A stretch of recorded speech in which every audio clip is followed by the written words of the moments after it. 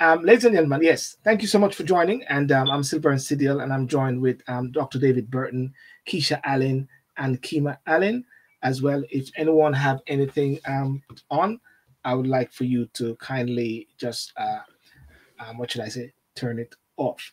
Now, the wheels of justice is turning, or are the wheels of justice turning? And the reason why I put that question today is you have seen the news, and on the news you have seen one, Cecil Rhodes, the statue, has been officially designated to be taken down through the official structure, not like the other guy where they just throw him in the water. And secondly, what you have had is two banks today in the papers saying that they are sorry for their bank or their company somewhat activities in slavery. So what they're going to do, they're going to be encouraging people, companies, black organizations to approach them and for charity. Now, Rayshard Brooks, is that his name? Is that his correct name, David? Yeah, Rayshard Brooks. Yeah, Rayshard Brooks in Atlanta. Yes, recent of police shot and killed him recently, and quickly charged 11 times. That's the police. George Floyd, recently as well.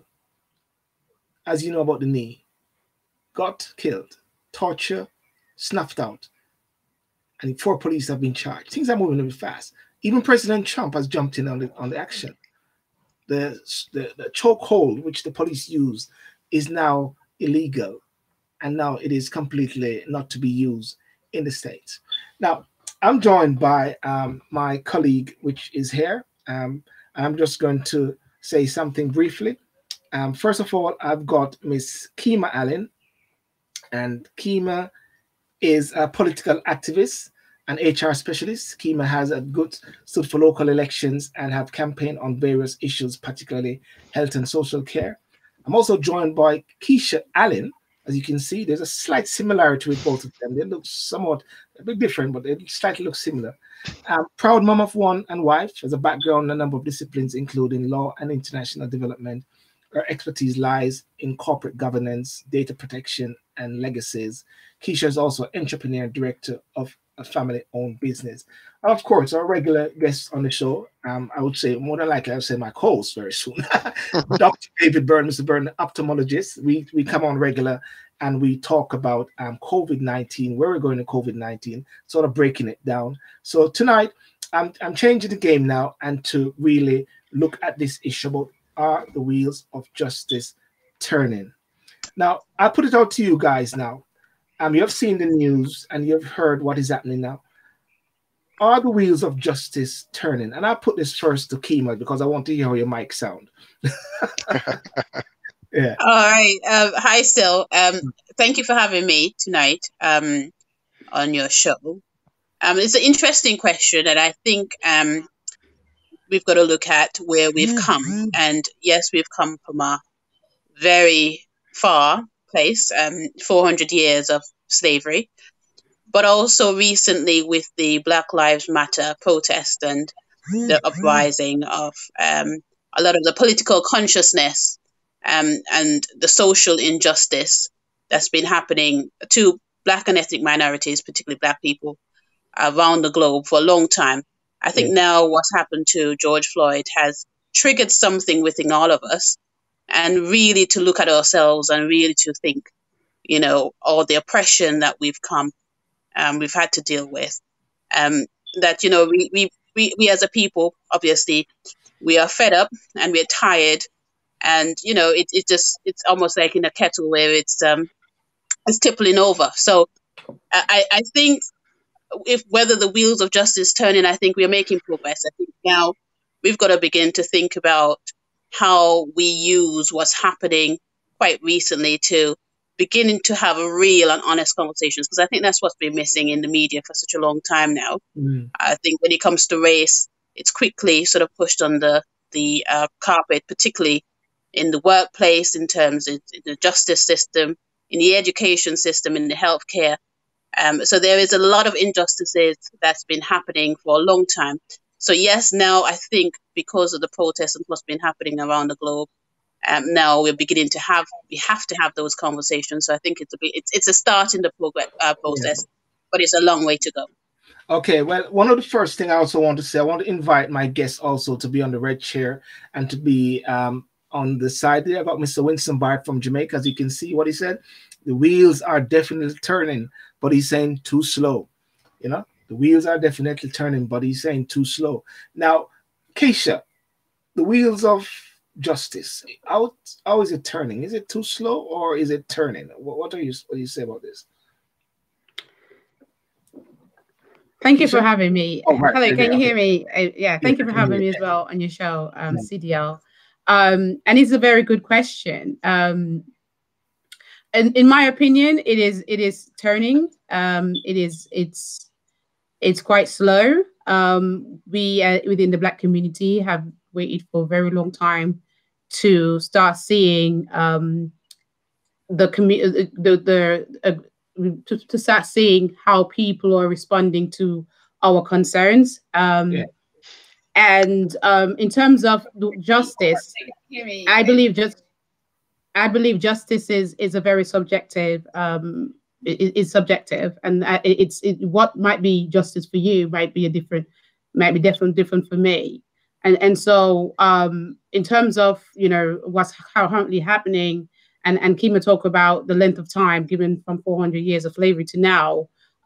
Some people may want justice to be a simple apology or simple acceptance of actually what had happened, the atrocities over the years, the recognition of the fact that we have a group of people from a particular race that has been enslaved and haven't been the reparations or acknowledgement for those crimes. For that particular crime haven't been acknowledged. And so there's a group of people who would want just a simple apology, maybe from somebody within a senior official, maybe like the Greene, and that might be accepted, that might be sufficient. Other people may just simply appreciate right now that there is a conversation about what had happened. And that might be sufficient for some. Other people may just want all the statutes around as representation of the slavers to be removed. And that might be sufficient. But for me, I personally feel that it is very slow. It is too slow for what I believe we really need as within the Black community. And I believe what we need is not just acknowledgement of this type of crime, but what we actually need is reparation, as in acknowledgement of the financial loss. That may be difficult to quantify, but there are people who are looking into that. And I feel that until we get to that place, I don't believe that we arrive at the place of justice. And so, as I said, I believe that is a subjective matter and a subjective point. And but it is getting there to maybe perhaps to that that end result which we're looking for.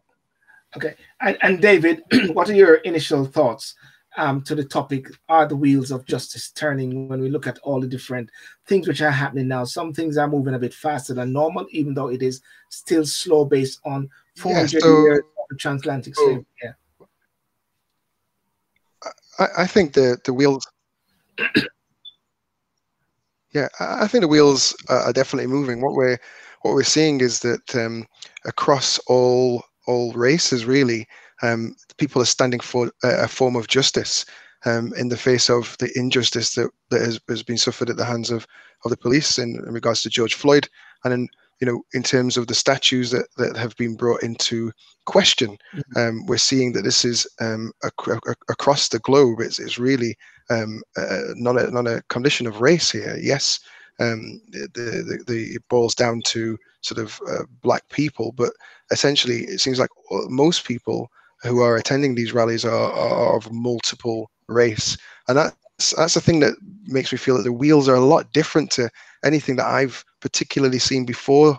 And I think it's a credit to us as a human race that we don't want this injustice. So that's what's different for me. And Keisha highlights the complexity in what we see as justice. Is how does justice actually take its rightful place? Does it take its place in regards to reparations or acknowledgements, whatever you want to call it, whether it's a monetary value placed on that or a simple apology? And that's the difficulty here, I think, in regards to how we digest this as a group of black people. So I think that the wheels are definitely moving. It's a different type of wheel. It's more of a juggernaut than a small Nissan, and I think it is picking up pace. I think it is moving. I think speed of movement is interesting, isn't it? Because we look at the speed and say, okay, well, it needs to move a lot quicker. But I do think that things are moving in the right direction. I hope the questions continue to be generated, and I hope the momentum is accelerated in that way, shape, or form to try and get the changes that are required from a justice system. Well, if I go on to the banks now, two of Britain's largest companies have apologized for their role in the slave trade. Insurance giants Lloyd's of London and pub chain Greene King said they will devote large sums to project assisting minorities after they were named in a database of companies connected to slavery compiled by University College London. The list is a sign of how Britain's past involvement with the slave trade, which has led to the tearing down of statues, has begun to impact on the corporate sector. Greene King was founded in 1799 by Benjamin Greene, who became one of 47,000 people who benefited from compensation paid to slave owners when slavery was abolished in the British Empire in 1833. Now, the big question now is this. By the admission of guilt, by the admission that they have been complicit in the whole act of slavery, this gruesome act, which, as you know, of forefathers or ancestors, by them saying we are willing now to give money to organizations, black companies, minorities, is this a form of reparations through the back door? Anyone go first? Yeah, and that's a question also for Winston Barton. Reparations through the back door. Keisha, Ali. Yeah. Well, I do not consider that to be reparation. I just consider that to be a donation. And they're prepared to. So you see that as a donation? Yes, I think they're willing to come to the table and actually have a conversation about their part or their role they play within the Atlantic slave trade. And in my view, we need to follow due process, and the professor says that we need to follow the rule of law, and therefore, until we get to that process where a lot of these organizations are held accountable, and they're tried in perhaps The Hague, then that's how we can then determine what they really should be paying us, or actually the reparation to the different Caribbean islands, for instance. So at the moment, because they're not following due process, I consider it to be a donation, which I'm sure a lot of the Black community organization charities are happy to accept. But that to me is just a side matter.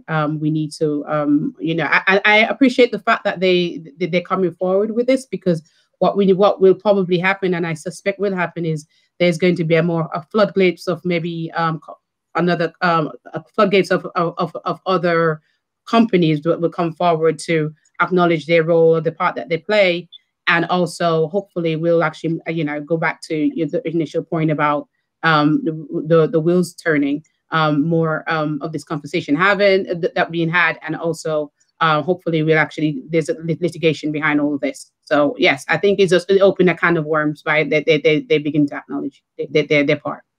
Yeah, David, is it now that they're sort of saying that they recognize that their founders have profited from slavery, and argued against abolition in the 1800s, they told the paper, is there a sort of legal case? I'm sorry, David, I know you're a doctor, but I know you're not a lawyer, but do you think that there's a sort of putting themselves out there now to be liable for serious? Yeah, I definitely think that there's potential to take that standpoint, and I think that these gestures are going away to try and facilitate the starting of those discussions, and it is a positive gesture, as Keisha alluded to, really, and that these companies and businesses didn't have to take this line, but in essence, I think by taking this line, it's a positive stance. It's in regards to sort of how they've approached the situation, and saying statements like, we weren't particularly, now generationally we're not involved in that, and we don't condone slavery, but we recognize that our business has had a role to play in the slave trade. I think is a positive statement. It's an acknowledgement of fact, rather than sort of skirting around the issue. And that's why I go back to this wheels of justice. However you define justice, this is definitely different to anything that we've seen before. I've never seen a company come out or companies come out in this regard and acknowledge the facts. And that just shows that we are growing to an extent as a human race, to try and change the rhetoric, try and change the fact that the condoning of injustices, especially in this instance against a black man in America, has changed things. It's unique. It's I think back to Rodney King, and that changed things. But this has definitely changed things for the better. And I hope again that this momentum continues. So to answer your question, Chilborn, regarding the being liable or for future kind of sort of cases, that this does open the floodgates in one respect. But I think the gesture will help to dampen down any subsequent sort of case going down the stretch. If I was to comment on this, I would say for me it shows some consciousness around the issue itself, from a company point of view, and where companies now want to be seen as protecting rights of people, particular race and background, culture and creed. I think this acknowledgement comes a long way, and also and I think where George Floyd has generated something within all of us. I think there's just a natural response there from some companies who wants to say, okay, we've put our hand up, we've been involved, and this is what we can do to help facilitate and to support some companies, some organizations in the Black community. My initial problem with that, however, is, as Keisha mentioned, it's really based on their terms rather than what the community wants. So they've decided that they'll be providing a donation rather than, as Keisha mentioned, any form of due process. So really, it's going to be within their terms of how they provide and support to the communities. So in itself, overall, I think yes, there is progress there. I think as well, naturally, I think it's good that we are moving in the right direction. But I think more and more companies should be going way further, particularly those companies who's profited greatly from the Atlantic slave trade. And I think now, where we've got conversations around more women on board levels, we should have now conversations as a direct result of more Black and ethnic minorities on senior positions, particularly organizations that have actually profited on the back of slavery. I think that would be, to me, a great progress to demonstrate that they're serious about reparations, are serious about a contribution and helping Black and ethnic minorities, not on a smaller scale of just a donation. But I think they could go further. Well, you mentioned about other companies coming out, and before I came on, I was doing research. First in the day, I was looking at like companies or banks which are liable for slavery links. There was about few, but now it has gotten bigger now. Lloyd, the Bank of England now has apologized for the inexcusable connections some former governors and directors had to the slave trade, and says it will remove any images of them on display. Hear that? right? So the Bank of the Bank of the Bank. I was going to say the Bank of Jamaica. Who knows? Maybe the Bank of Jamaica could even have some links because the Bank of Jamaica was. I mean, everything's going on. Libel symbol, libel. What's your libels?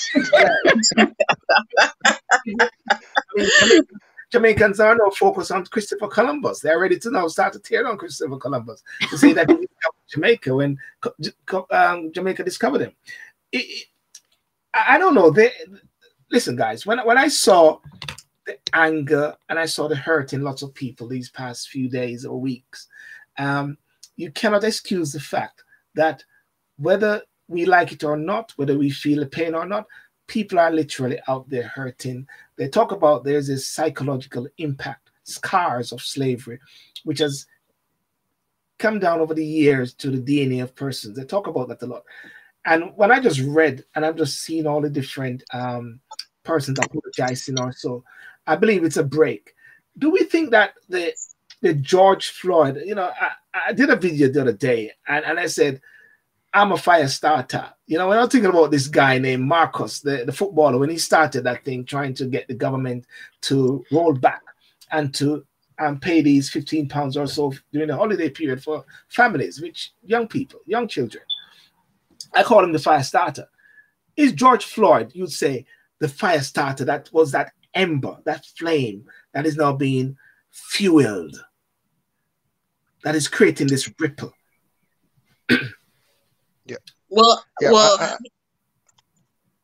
Keima, go, Keima. Go, Keima. Sorry, I was saying his daughter said he's going to change the world, and I think we could see that happening. I think where people now are beginning to think within themselves, not just organizations, but right across the board, white, black people are thinking about these injustices that's been happening for such a long time, and see. Sometimes they call it unconscious biases. There's the things that happen in the workplace, and people aren't aware of some of the racism, which are, to be honest, it's a direct connection of slavery and the slave trade. It's about where you have a white person is seen as to be more powerful or in a superior position than a black person. So that's where racism actually started, and that's where it all comes from, and it's sort of manifested itself right across in every institution in United Kingdom and across the globe. And so that is a fundamental part of some of the things that we need to fix. And the only how we could fix that is if we have real and honest conversations and not sweep things under the carpet. And I think that's how we could move forward. So yes, I think George Floyd is actually has changed the world, because they're forcing people to think about their actions and some of the things that they've done or said or may not be aware of. Yeah. Now, in regards to the whole point about reparation that we're talking about as a wheel of justice turning, and as a backdoor, which I said earlier, won't the Pan-Africanist movement, or those who are for the reparation agenda that have been championing their cause, will they say, hey, stop a second here, hey, don't just start giving us money and say, that's it, you hold on that and say you guys are, no, we need to calculate something big time, right? Is it money going to be the answer? How does money, you believe, can sort it out? Or should it be through systematic educational? I mean, Jocelyn Walters here just said, and I just put it up here, I would support an educational fund where black children can get scholarship to attend university free of charge. What do you think about that? I mean, because charities, everybody's going to come now and say, hey, let's get some money, man. These guys are after a beck and call. I mean, while we're talking, something just flagged up. And this is getting very interesting, because guess what? It's gone, but Facebook is donating a lot of money for black organizations. Mark Zuckerberg just posted that a while ago. So it's bubbling up. Now, how do you see this? Not that it could control, but what do you think about what is happening now? How do you deal with reparations in the form of educational funding to help the black community? David. I'm going to let Keisha go. But in In terms of financial remuneration, reparation, whatever you want to call it, I think my concern with that, I'm not saying it's not something that could be explored. My concern with that is the optics of which can look like a payoff for the Black community. So it's an acceptance of fact that yes, slavery has happened. Yes, we're accepting it. Take the money, and then that's it. Okay. And I don't think that should be it. If that's the way that the not negotiations, but that's the way that we accept this cash. If that's where, because there's postulations that a family would get at X amount and that would be it. But I don't think that's the way forward. I think that the way forward, and Julia kind of alludes to this, is in education, is in ability to sort of own property, businesses, and that sort of thing. So spreading across the board rather than possibly being an individual kind of a payoff, because money doesn't solve the problem, but policies will change communities for a lifetime. And I think that's my particular viewpoint on how you go about constructively changing policies that will help people of color and impoverished people to go forward. My feelings on education is that university education should be free for everybody. That's my feeling on the matter. Not just get across this particular issue, but I think it should be free. But in terms of solving the historic problems within the communities that we all live in, and we all can see the injustice that exists to a certain level, I think that's probably what needs to happen. We need to look at the policies, particularly the judicial reform, and we look at across the pond in America, where disproportionate number of Black people within the prison systems there. That really needs to be reformed and changed. But there's always an open discussion about reparations and what shape those reparations take.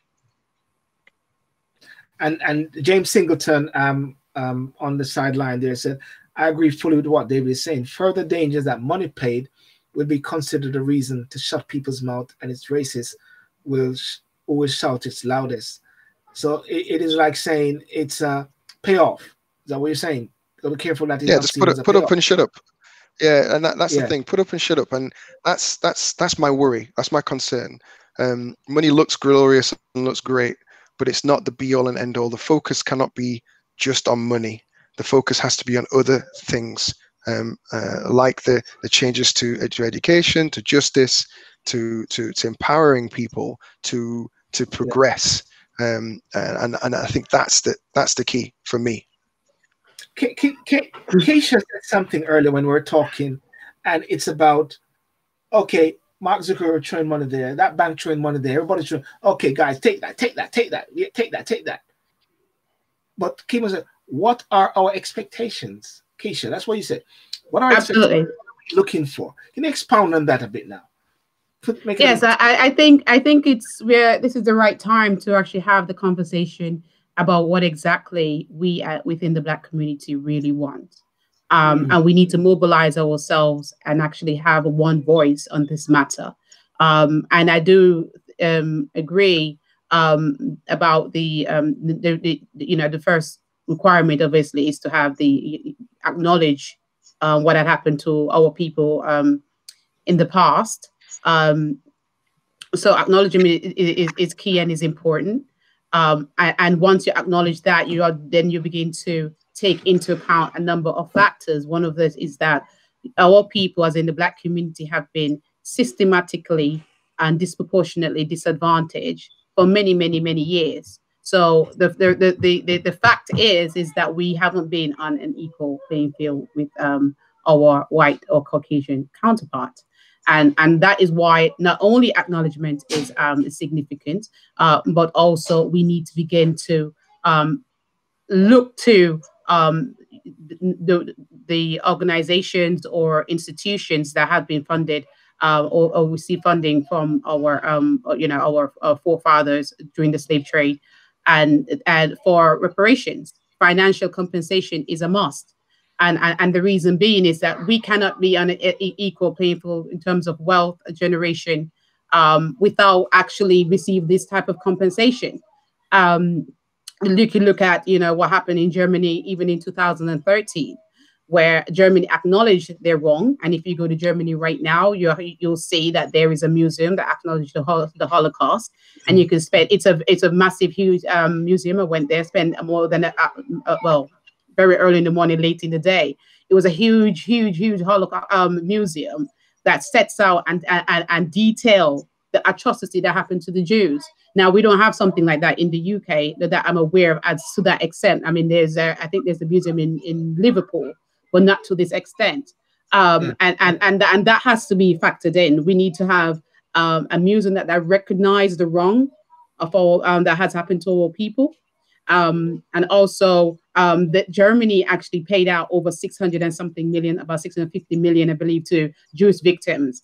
And you may make the argument, and I believe that there's an argument for how do we create a direct link, because you'll have to identify who are these victims. Well, Lloyd's Bank, I think it's Lloyd of Law, is it Lloyd's?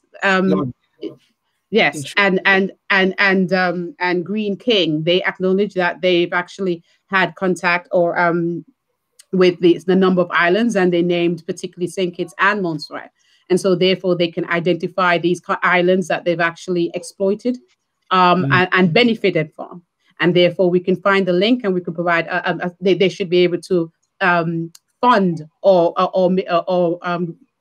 invest in these islands that actually have been that have been deprived because of the level of atrocities that took place on those islands. So it's a complex matter, but before we can actually begin to address as to what we actually want as a people, we first need to mobilize ourselves and have a coordinated approach on the matter.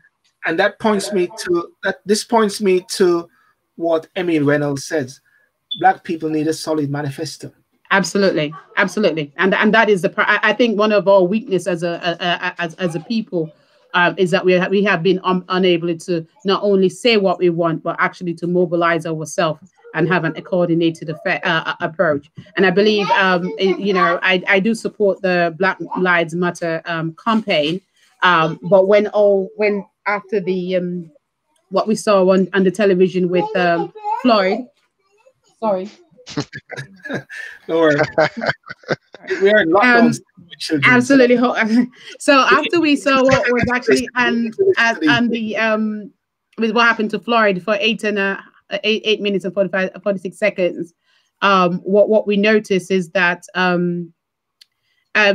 it took a while before people acknowledge or recognize what was really happening. You know, that there was a sudden shock, and so we as a people, we need to just mobilize ourselves and say exactly from the outset, when things are beginning to happen in our favor, turning towards our favor, to say from the outset what we're looking for. And what we probably should have had is probably a spokesperson to say we need Black history taught in school, we need compensation or whatever, but we didn't have that from the outset when we had the Black Lives Matter movement. And so suddenly there's an eruption of, you know, the whole marching took place, and then suddenly statues start coming down, and then there's this debate about should that has happened, is it right to have a statue to not? What we should have actually had was somebody at the forefront to say, this is what we as a Black community have been fighting for a long time.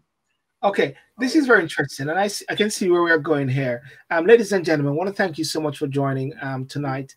The topic is the wheels of justice turning, when we look at the recent banks apologizing for slave trade, offering money. Even Mark Zuckerberg is actually offering money to organizations and for Black for charity.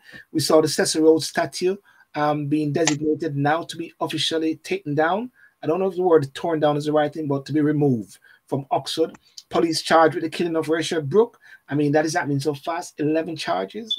George Floyd, 4 police officers. Of course, we won't know the full outcome until we actually get the verdict, which is going to be the king. Because, you know, the same thing. Rodney King, everybody was there waiting for that moment, and then it all explodes. So therefore, we watch with bated breath as to what is happening. Those on Instagram, thank you for coming on. And for those also who are listening and watching, please share this video. I want to ask this question, and And it is the same thing that Amy Reynolds talk about. Is it that right now things? I said it earlier while we're talking that things are all over the place. Keima, how do you think there could be a strategic pulling together of the Black community? Because this is not going to be happening in the UK. It's going to be a rippling effect. Because I believe that the knees, not of the white man, but the knees of the Black community is going to be pressing down, man. It's going to be pressing down until nobody's going to breathe at this moment. What do you guys think about that? Well, I think the Black Lives Matter movement in the United States is taking the lead on this, and a lot of the Black Lives Matter movement here as well is capitalizing on it. But as Keisha mentioned, the agenda is properly announced. Still, yes, the full agenda. Well, go on. Sorry. No, carry on. I was being facetious there with some. I'm just saying we need a coordinated approach, and I think that's where there's a gap, there's a space for a body or a person to fill, to provide some leadership in terms of what we want. I mean, there's a lot of Black organizations out there, but the problem we've had is not so many different messages. I mean, when the statue started being pulling down, and you have one of the Black Lives Matter activists said that was not part of the plan. So if that wasn't part of the plan, then obviously that we've sort of gone into a different route that we didn't really intend it. And obviously it means that the narrative, it could, naturally being obstructed or sort of gone off to veer off to a different direction. And you have the far right movement coming out and, saying standing up for statues and, but that sort of negates the very point of what we want to do. We want to have the argument about Black Lives Matter, the argument of Black people, the injustices, not just, in the justice system, but in the workplace, in the education system, in the healthcare. There is a lot of policies that needs to be looked at to see how they systematically disenfranchise and disadvantage Black people right across the board. So we have to be absolutely careful if we are not speaking in one voice or in the same voice, that the conversation doesn't run away from us and sort of gone into different directions where we have no control over. And that's a problem I think there is at the moment. Right. So I think Keima's hit the nail. So I'm going to say I think Keima's hit the nail on the head there. The unified voice. She's already identified some of the problems of it. But I think that one of the biggest problems is that when we talk about sort of maybe Jewish reparations, that's a race there. The black people are not a race. We are multiple backgrounds, identities, and grouping that together is really difficult then to channel a particular voice going forward. But I completely agree with what Keima had to say there in terms of how you tackle that. The thing is, you're looking at injustice, you're looking at different areas of injustice historically, and trying to get that equality across the board as a route to sort of solve this particular problem that we face. And somebody speaking on that particular point is fantastic. If we had somebody who was going to lead on that, I'm not going to suggest any names right now, but if there were speakers on that particular topic, then I think that would be the way forward in regards to a response. And then, if we all channel our efforts in that particular regard, I think there's got to be a payback here going down the line, and that's my feeling on it. We can't get distracted by other particular facets, because then that dilutes the message and makes it very difficult to sort of deliver any progressive change. And you're right, this is coming on different facets, and there's a need for clear leadership at this moment, because we've got to be careful at the same time. As we said, they're giving that. I've seen Operation Black Vote, more than likely Mr. Simon Woolley, Lord Woolley, maybe online on Instagram. And of course, we've got key persons in the in the UK community who can actually start now to create some sort of leadership on the whole thing. I've seen where the Prime Minister has appointed someone to do some commission. There are issues there. It is so important that the right people are brought to the table. But I want to just move quickly from the reparation bit and talk about, I had a video which I was going to show, but somehow it can't show. We saw Cecil Rhodes Statue designated now to be removed from Oxford, right? Is that a part of the wheels of justice turning? Is that some sort of justice factor, or is it cosmetic? Well, should I go first? Yeah, go, ladies first. Go. Well, for me, I thought about this, and to me, I wouldn't say it's cosmetic. I think it's important. Important for Black people, particularly. It's a mental health well-being issue, I think, for me. When you have to pass a statue and knowing that this person who has been celebrated or glorified is been a former slave owner. Or if you go to a school and the school is named after a former slave owner, people don't look at it in that real life experience and feeling. People look at it as oh, it's just a statue, or this person is a philanthropist. Yes. But although it's 400 years, there's decades and decades historical impact it has on people's livelihood. You've got great grandparents who could tell you the stories of their fathers, of having to work those plantations, having to prepare the cotton, ship the cotton from the Caribbean to put on the prepare them for the ships to be transferred to United Kingdom. So you've got real life experience that you could hear about, and it goes back for decades and years and years. So there's people who are carrying that, and to see statues being celebrated for a Black person, it does has a real effect, I think, psychologically, to have to look at and say, okay, well, this person had my forefather as a slave, and now I've got to go to that person's school, or I'm passing that statue every day. So I think it's right that the statues are being pulled down. I know that it's been a question of great contention, but I think the statues they're supposed to be in history, and this not just be there should be a museum, but not just being in a museum. It has to be detailed of the atrocities, the trauma that they've caused people. It's a crime. It should be told as if it's a crime. And history needs to actually say what happened and how it happened and how the causal effect it has of generations of people. Yeah. David, what's your thought? Is it cosmetic, or is it a part of the wheel of justice turning? I think it's the end of the roads for roads. I think it's partly cosmetic. Let's stop a second. End of the road for roads. What about all the road colors? What about those road colors? What's that? Sorry. What about all those road colors? Well, that's an interesting thing. Yeah, it's an interesting one. So what I think will happen, there's a couple of things. I think that the optics now has definitely changed given the butterfly effect from George Floyd. Okay, so this statue has been there for many a year.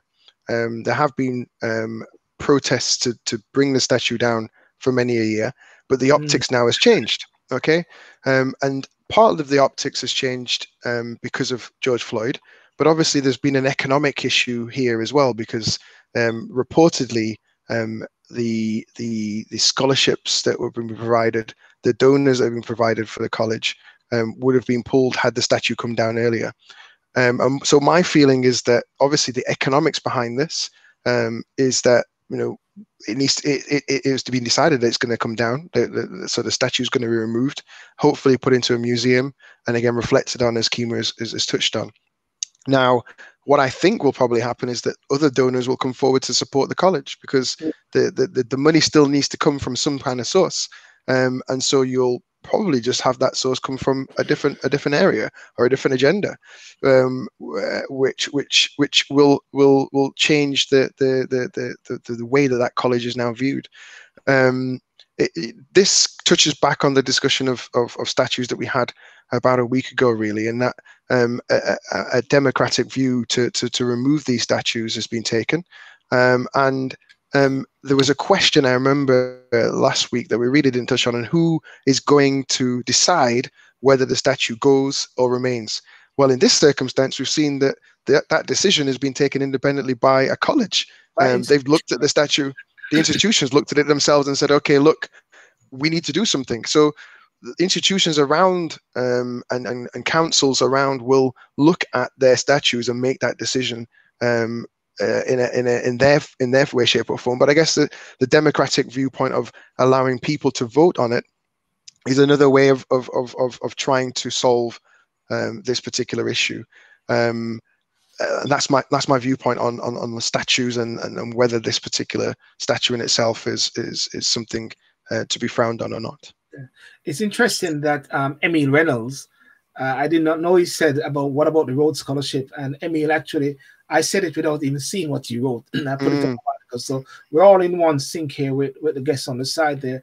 Keisha, the question to you: cosmetic, or is it necessary? Is it a part of the justice? Because justice, sometimes many people will say, I don't want anything.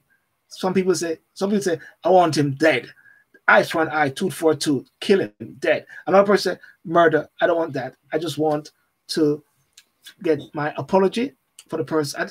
You have cases sometimes where a person, I just want to meet the murderer of my son. Yeah, social justice, where you just want to see the murderer and say, get the person to write a letter or say to you, I'm sorry. And that's sufficient for some people. Yeah. So is this a form of justice which is coming out with these statues, even though the statues are symbols and they don't have any feeling, but is it sending a message deep to the crux, the core? Well, I think it may be justice for those who live in an area where there's statutes that represent a history an unpleasant history, and they have to live with that or see that every day as they walk by. So there's a group of people who are satisfied that they have been removed. But for me, I'm looking at the bigger picture. There's a bigger issue here other than just the statutes. When I did my degree in sociology and international development, a paper that I had to write, the question that was asked was, what are the benefits of slavery? I remember being the only Black person in that class. And everyone and the books that they gave us and they taught us they actually set out the benefits of slavery. And because I came from the Caribbean and I studied Caribbean history, I was really in distraught. I went to see the teacher about it and complained because I was horrified that there's a question paper on that people you see white classmates actually were keen in writing on something that they look at the beneficial side of slavery, which is of course wealth and developing of the cities and Liverpool and Bristol and all that. So as far as they're concerned, there's a miseducation about what slavery really is. And that's why I'm passionate about this issue, because as far as I'm concerned, there is we as a people now, this is the opportune time, I suppose, where a lot of institution and organization need to actually review and reflect on some of these things that have been taught and actually perpetuated for years. The miseducation of what the reality of what slavery was really about.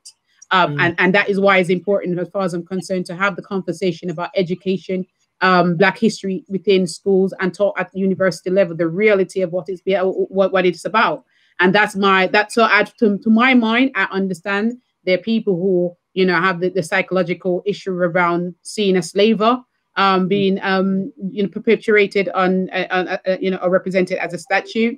And that is sufficient for them. But for me, given my experience, my lived experience growing up in the Caribbean, going to, doing my GCSE and haven't been taught about Black history Caribbean or Black British history at GCSE level, went off to university to be told to write a paper on the benefits of slavery. I mean, it had an effect on me and going to school and actually going to work. And then it took me a time to actually, after a while, I understand what discrimination in the workplace is about, or so you begin to have this lived experience as to how you are being systematically disadvantaged as an individual, and the fact that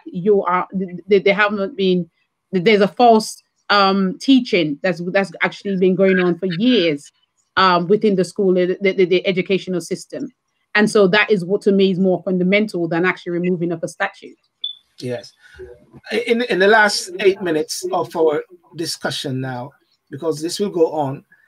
Someone said, and I saw a video or I saw a post which said the ancestors of slave traders are actually in the House of Lords. They're MPs and they're in the House of Lords and they're on board, they're at board level. They're in senior management position. They are profiting currently, are benefiting from all of it. It's the Keima touched on it, and that's where we need to look at.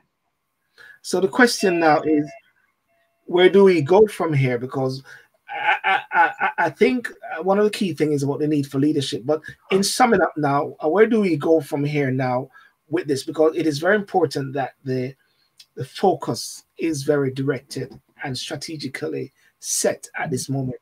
Because what people have been asking for years, it's finally somehow in our hands, especially this injustice. No matter what we say, there's this clear injustice which has happened. In South Africa, you have had the Reconciliation Commission. I think in America, I don't believe that they have had something like a Reconciliation Commission or something like that. I don't think America government ever apologized for slavery. I don't know. David, what do you think about that? Yeah, I think in terms of an apology, if again it goes back to this whole directive of as to what is wanted from Black people. If that's an overarching feeling that an apology is required, I personally think that it makes sense. Apology is required, then that's what is required to try and quell people's anxiety, fears, etc. going forward. In terms of how and what we do moving forward, we've touched on an idea of having a form of leadership, and in terms of getting a directive. And it really boils down to reducing the inequalities that exist. And by reducing those inequalities, it lifts people up. It lifts up people to feel included within the society itself. And if you can eradicate or reduce, I don't think you can eradicate because inequalities will always exist in some way, shape, or form. But if you can reduce those inequalities that have really been shone a light on by COVID and its inequalities of health, for example, we need to really focus in on how we lift those equalities. So I know that we've got a COVID report. We have 7 recommendations that have been given and driven by the government, and now we need a way of implementing those recommendations. We need answers as to how the government is going to implement those particular recommendations and how communities are going to respond to those recommendations as well. So from a really long view to a short view of how we approach the situation, I think we've got 2 different angles to approach it. Long term, we need some leadership, and in terms of short term, we need to look at the action plans of the recommendations from the COVID report, and how that will help from an inequality point of view to benefit us all. Keisha, Keima, in summing up, what's your last word in moving forward as how we move forward with this whole thing now? Well, I remember in the Caribbean in year 6, I think I was, my teacher taught us a quote, and you know it very well, Silborn. It's from Marcus Garvey, and it's pretty much it's always stick in my head because it's so important about a people who doesn't know. Help me here. Are people without knowledge of their past is like a tree. Exactly. They are twins. Absolutely. They bounce off each other, ladies and gentlemen. Yeah. It just was in my head there. But I love it.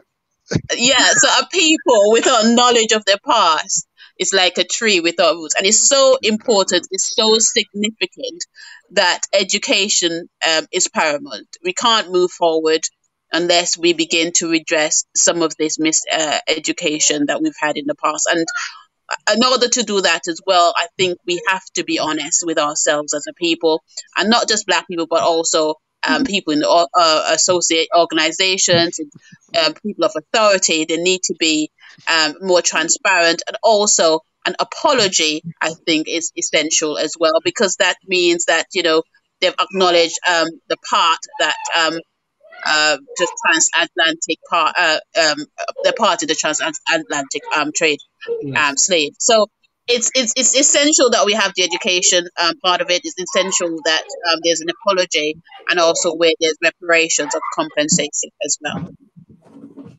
Yes. Okay. And as Keisha deal with the future, it's important. Let them hear what is going on. And Keisha, I want to know their views too. I would love to hear their views. Multitasking. Hey. Yeah. And Keisha, your views as to the way forward as we wrap up with what's going on. Well, the way forward is for us to continue having the conversation, discuss this, and be transparent as possible. To me, there has been a reluctancy to have this conversation in your workplace. At one point, I remember one of my colleagues asked me, Keisha, is it okay to call you black, or to say that you're black, or to call you a woman of color? Would you get offended? And this was a white person. And actually, she asked me that question last year. And I was a bit surprised that, and I suppose she was really relieved when I said, no, I'm not offended by it.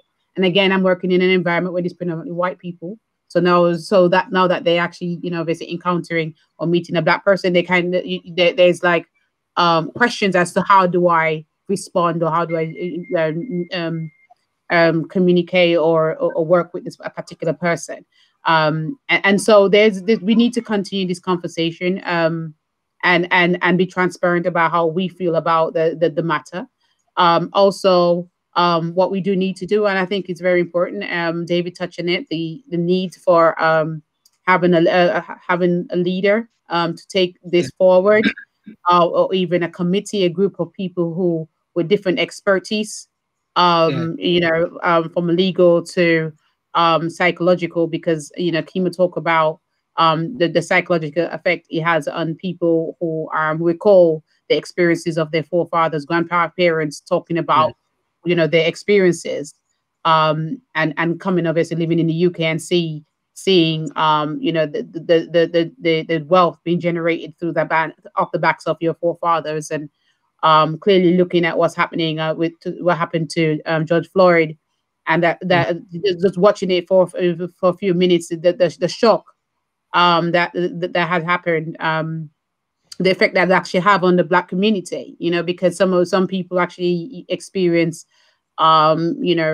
discrimination or injustices through the police force. And so we need to not only have the conversation, but actually have a committee or a group of people who are willing to push forward this matter.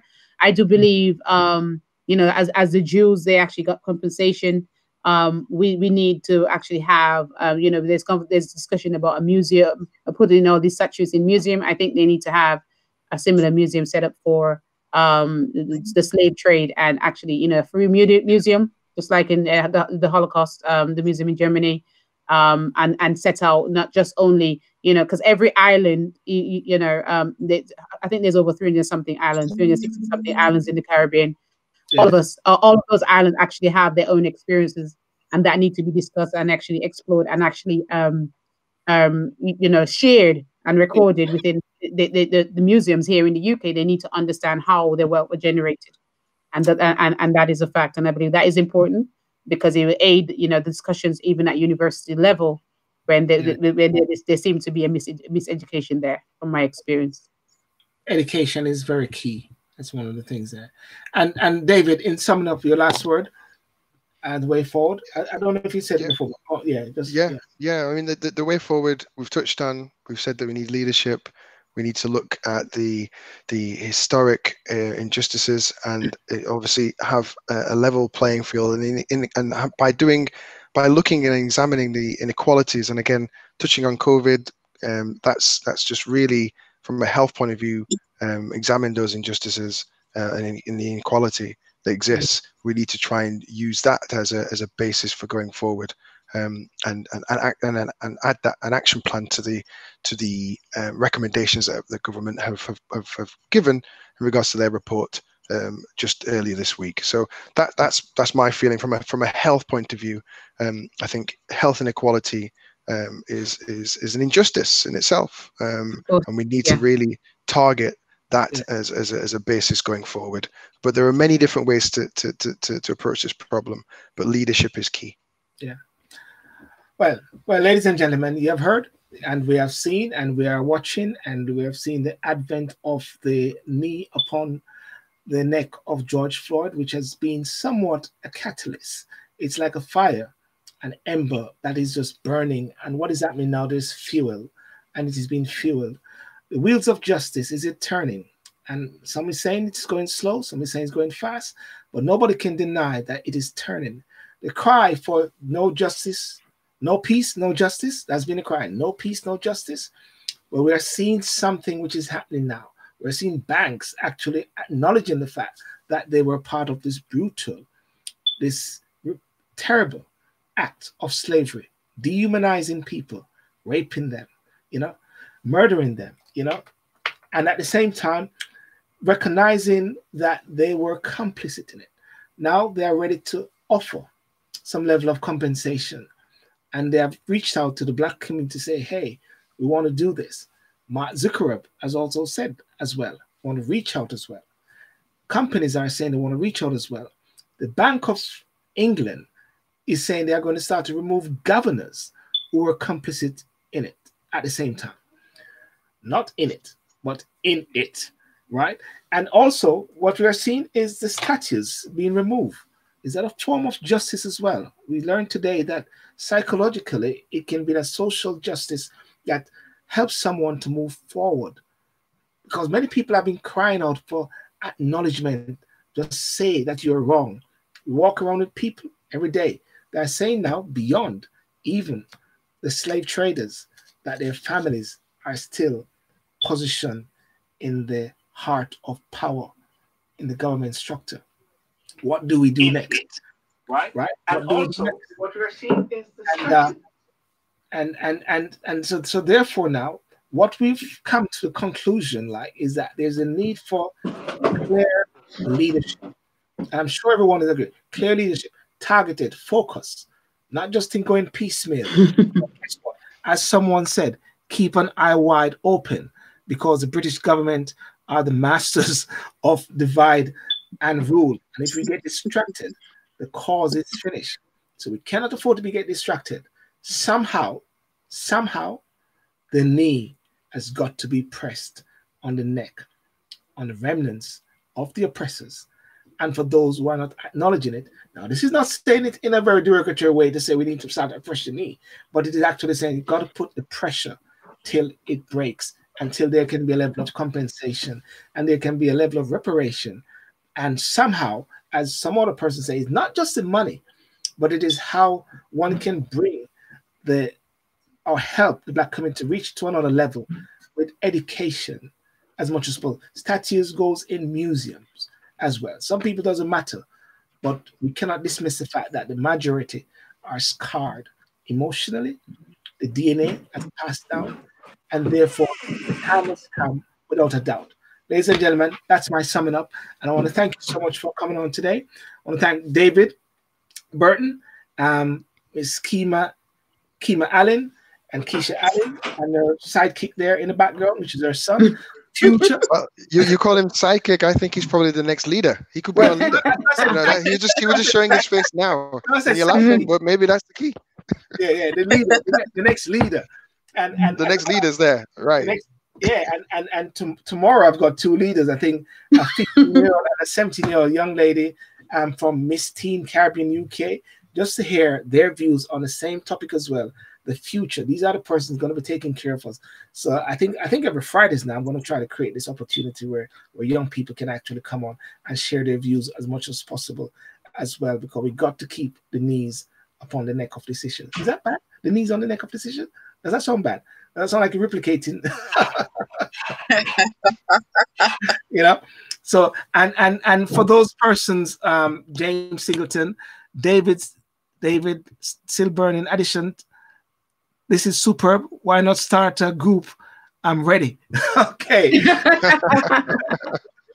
2020 giving us all insight and vision. See, there's some positives in 2020. Yeah, it's been a good listen. And the most important thing as well, what is very interesting is that this is what lockdown has done. Lockdown has inspired us, in some respect, Guys, listen. I want to thank you so much for coming on, and want to wish you a good night as well. Thank you for giving up your special time, David, Keisha, and Keima. Bye bye.